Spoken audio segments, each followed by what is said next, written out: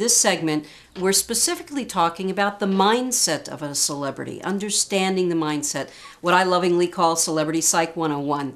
And here, I want you to understand that time is their most valuable commodity. I'm actually going to repeat that because it is so important to understand. Time is their most valuable commodity.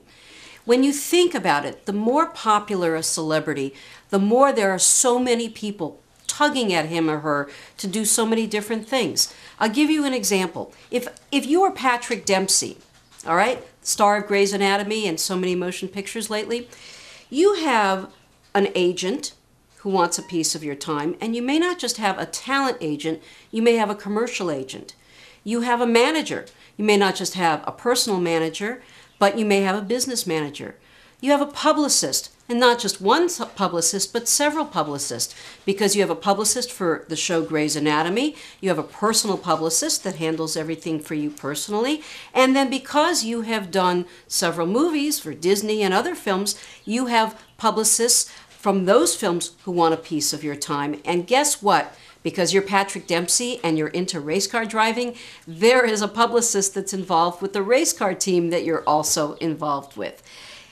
Get my drift? You also have friends and family, and guess what? You've also just had twins this past year, and also a little girl. They all want a piece of your time. So when it comes to time, someone like a Patrick Dempsey or another popular celebrity is going to have so little of it to give away to do other things. So the last thing you want to do is waste their time or ask for too much of it.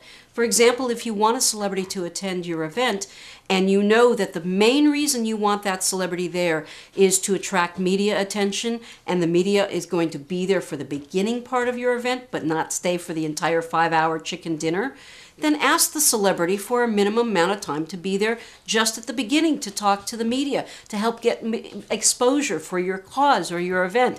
Of course, you want to invite them to stay for the whole thing, but if they can only be there for an hour, great. At least you get what you need from the celebrity, and the celebrity is more likely to say yes if you ask for less time. So keep in mind, the bigger the celebrity, the less time they're going to have to give.